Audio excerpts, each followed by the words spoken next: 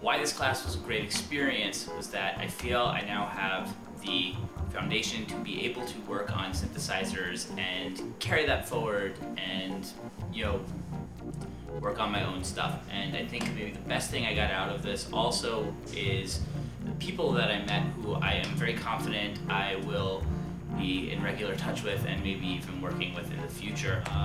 I also had a tremendous experience working on my project, which was restoring a Krumar trilogy and repairing it, and really having Jeff guide me through the steps of being able to problem solve and figure out why something wasn't working right, and how to trace that line, follow it through in schematics, and follow it through inside the actual instrument, and be able to fix things. It could be something as insignificant as a broken resistor leg.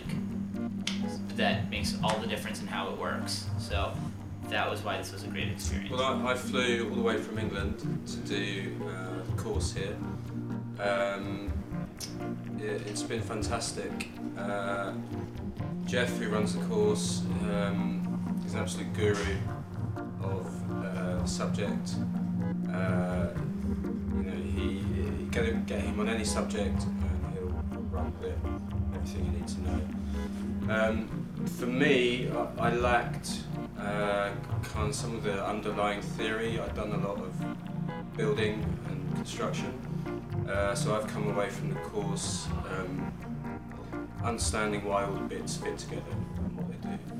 For my project, I'm building a monosynth based on a book by an English guy called Roger Penfold, and I'm interested in doing a lot of work on my enclosure. I'm kind of interested in where kind of synthesizers meet art objects, if you like, and Jeff has really facilitated that interest. He's interested in mentoring each of us in exactly what we want to do. I came into the class with obviously a passion and a working knowledge of some of the tools that I use to produce music and work on music, but not really a technical, in-depth understanding of what's going on in every single component, and how to maintain and how to repair those things and how to build those things. And I think now I have the classes opened my eyes to a way, deeper understanding of how this stuff is kind of what it's doing, and that's, for me, it still feels in an exciting way. It's very complex, but it still feels like an introduction to those things, and almost like a stepping stone to being able to be more creative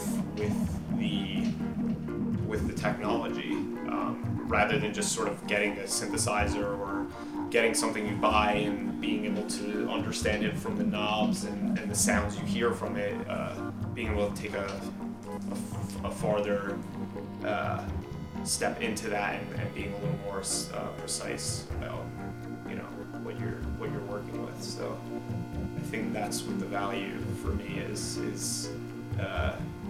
After, I guess, a few years of producing and releasing music, I think I have another chapter of things to step into, which I didn't really have before. I felt maybe a little bit limited by the things that I was aware of, and I don't anymore.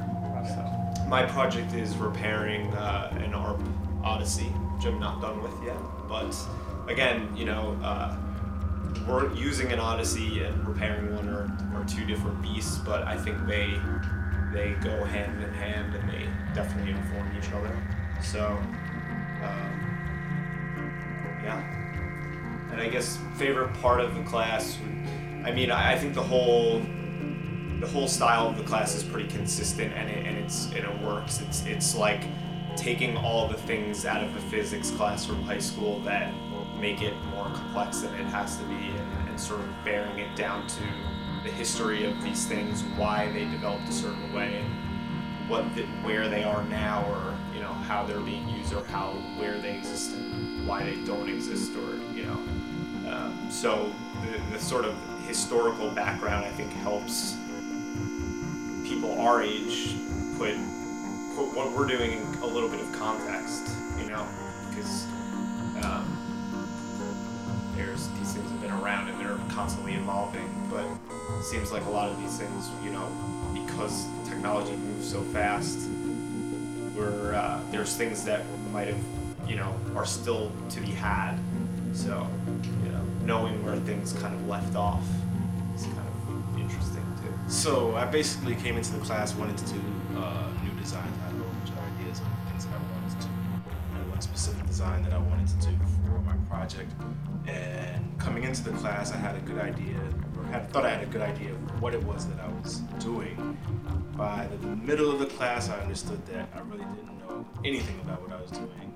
And by the end of the class, I've got more than what I thought I had, and have basically gone ahead and built my design and can move forward from that. So for that, I'm eternally grateful to Jeff and all of his various wisdom that has sort of put not just the things that I wanted to learn for the design, but beyond that to take it further.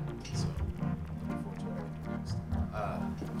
I came into taking the class with a little bit of background knowledge in synthesizers in particular, and a small amount of self-taught repair work.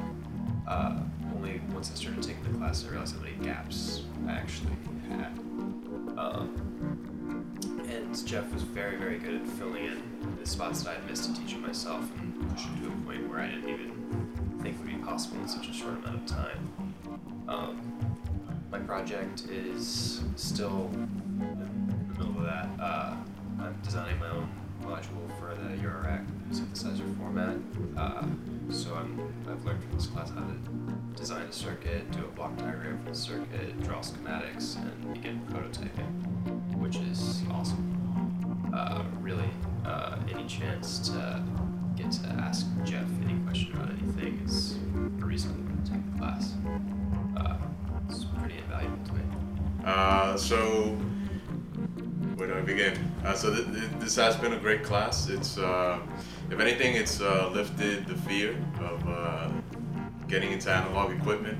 I've wanted analog equipment, but I've always feared what was inside, and I think this class basically, gave me that confidence to, if I do buy something analog, not to worry about, if I'm gonna have to get it serviced or outsource it somehow.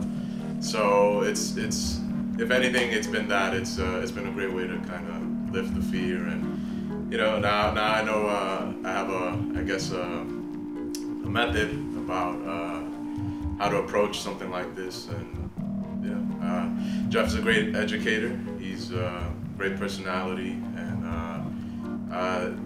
I was basically working on a Poly 6 that I found for really cheap, and even though we didn't get it working, we know what needs to be done in terms of if we need to acquire parts, some alternative ways to get it repaired.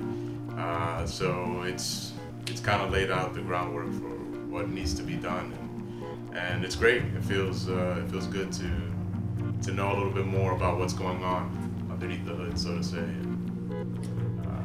Yeah, highly recommend it.